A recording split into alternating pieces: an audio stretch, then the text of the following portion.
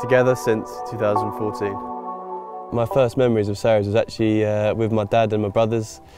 We used to come to a few games when we were younger down at Vicarage Road. From there, my oldest brother Sean actually played in the academy, set up as well for a year. He was a big role model for me and he made me want to go on and get to a similar place as him. And watching all the games when I was younger also inspired me and it made me want to be a part of the club.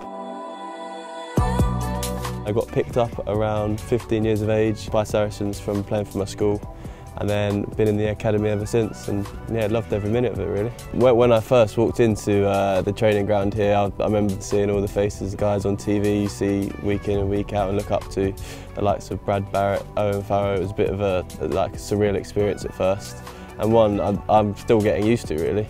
I think what drove me to want to stay and be a part of this club is the culture here. We've got such a good culture and you can see from everyone's smiles on their faces during the day that everyone wants to be here, that they want to wake up in the morning and come here. It's just a great place to be and learn really. What they do here I think is a lot different to very many other clubs, and they say they treat us well but in return we've got to work unbelievably hard, and I think they stick to that.